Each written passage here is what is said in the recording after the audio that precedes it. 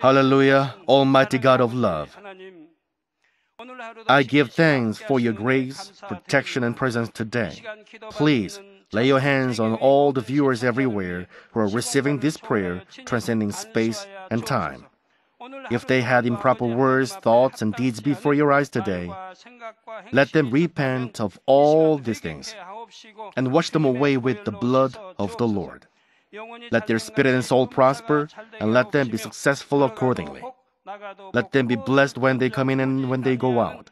Let them land without borrowing and become the head, not the tail. Let the impossible be made possible, and the possible become even better. Please scorch their sick and painful parts by the fire of the Holy Spirit and surround them with the light of the Most High Power creation. In the name of Jesus Christ, I command the enemy devil and Satan, all kinds of diseases, germs, and infirmities, go away. Let them be healed of all incurable, terminal, contagious, and epidemic diseases, including swine flu. Cleanse and heal them of cancers, AIDS, leukemia, strokes, cardiovascular diseases, lung diseases, stomach diseases, women's diseases, high and low blood pressure, diabetes, skin diseases, burns and scalds, all kinds of inflammations, after effects of accidents, colds, fatigue, influenza, and thyroid diseases. Let them be made whole from polio, paralysis, arthritis, and hernias.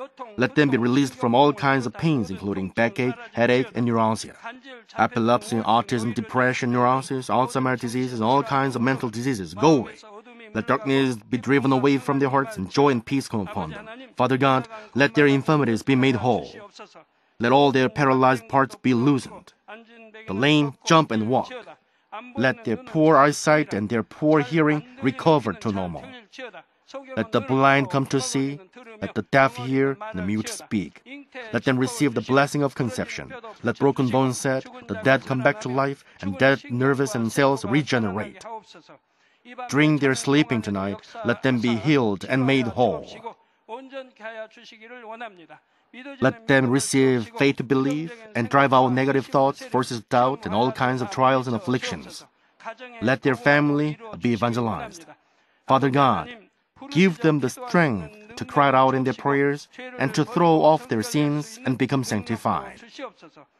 Let them rest well tonight, protect their home, work, and business with the fiery wall of the Holy Spirit, heavenly armies and angels, and your blazing eyes.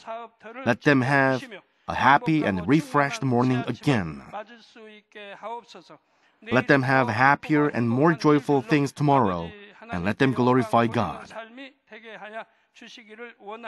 Father God, thank you. Be glorified alone.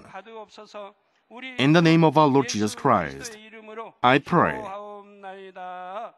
Amen.